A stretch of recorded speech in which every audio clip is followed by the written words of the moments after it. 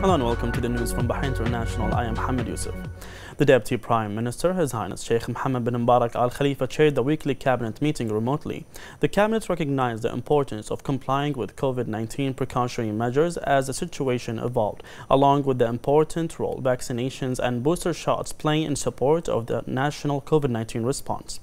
On the occasion of World Auditing Day, the Cabinet thanked the Ministry of Interior and all those who continue to fight the war on drugs, emphasizing the importance of strengthening cooperation with the international community to tackle illegal drugs.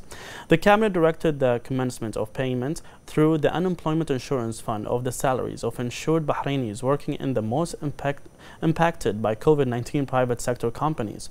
The support, which will last for a 3-month period with 100% compensation in the first month and 50% for each of the second and third months, forms part of the overall economic package designed to protect jobs. In this regard, the Cabinet reviewed the memorandum of His Excellency the Minister of Finance and National Economy regarding the mechanisms for implementing a decree law on employment insurance. The Cabinet then outlined the efforts of various stakeholders in the implementation of health service initiatives and the promotion of primary health care in response to the order of His Royal Highness Prince Salman bin Hamad Al Khalifa, the Crown Prince and Prime Minister, to provide services 24 hours a day at 9 health centers in various governorates of the kingdom. The Cabinet congratulated Gulf Air on the occasion of its 70th anniversary, noting that the company's achievement of implementing its development plans and programs have enhanced its position in the aviation industry. Representatives Council Speaker Fawzia Zainal participated in the virtual meeting of the Preparatory Committee for the World Conference of Speakers of Parliament and the meeting of the female Parliament speakers, which are set to be held in Vienna in August. The Speaker participated in a Preparatory Committee meeting as a representative of the Arab Parliamentary Group. She was chosen to represent the group of assertion of her active and distinguished role of the parliamentary diplomacy in the Kingdom of Bahrain, which is considered an added value to the civilizational accomplishments brought about under the comprehensive development march of His Majesty King Hamad bin Isa Al Khalifa. Representatives of the international parliamentary groups took part in the meeting, which reviewed a report on the outcome of the previous one. It also shed light on the ongoing preparations for SWCSP and the meeting of the female parliament speakers slated to be held in Vienna.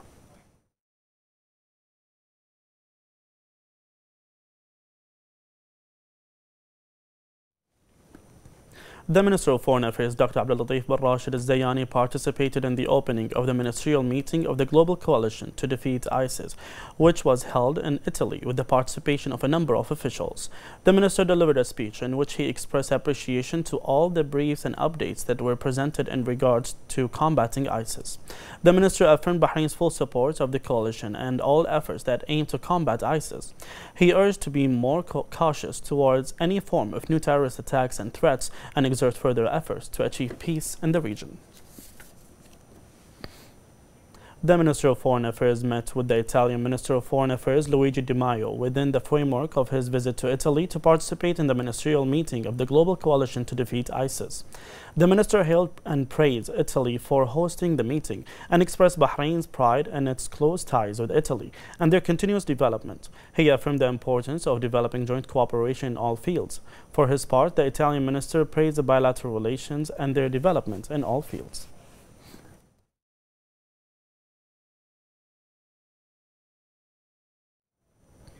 The Minister of Foreign Affairs, Dr. Abdul Latif bin Rashid Al-Zayani, met with the Minister of Foreign Affairs of Israel, Yair Lapid, as part of the visit of the minister to Italy to participate in the ministerial meeting of the Global Coalition to Defeat ISIS. The Minister of Foreign Affairs congratulated Yair Lapid on assuming the position of Foreign Minister. He reviewed aspects of joint cooperation and ways to develop bilateral ties to defeat common aspirations within the framework of the Declaration of Support for Peace signed between the two countries, stressing the importance of supporting efforts aimed at achieving peace in the region and fulfilling the aspiration of its people for security, stability, in addition to holding talks in order to solve the Palestinian issue in accordance with the two-state solution and the resolutions of international legitimacy. Minister Lapid stressed the importance of further developing bilateral relations in the benefit of both countries and people. He also affirmed Israel's keenness to develop joint cooperation with Bahrain in various fields. The two sides discussed the political and security developments in the region, in addition to issues of common interest at the regional and international levels, including the situation in the occupied Palestinian territories and efforts being made to de-escalate the situation.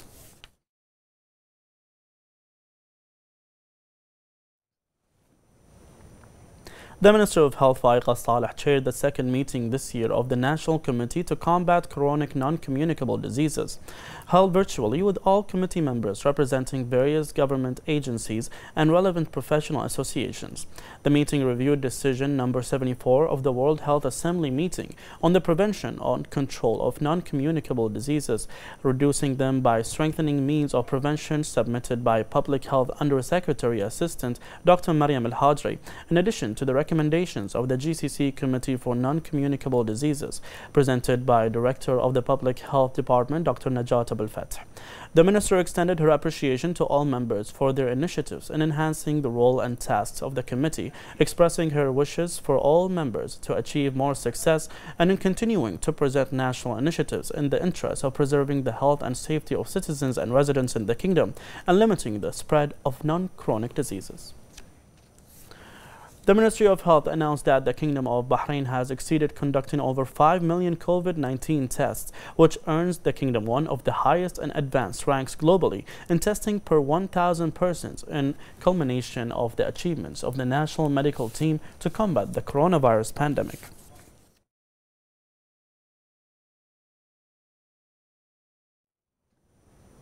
The national vaccination campaign continues to witness a wide turnout of citizens and residents. The Ministry of Health announced that 1,052,795 had taken the first dose of the vaccine, while 975,169 had taken the second. The ministry renewed its call for the community to commit to all precautionary measures and take the initiative to register for the coronavirus vaccination. The Ministry of Health said today that the number of active coronavirus cases reached 4,115, with 553 recoveries, 252 registered new cases, and 4 deaths. 126 of the new registered cases are expatriates, 122 are contacts of active cases, and 4 are travel-related. The ministry expresses its heartfelt condolences to the families of the deceased and urges everyone to comply with the guidelines issued by the National Task Force for combating the coronavirus.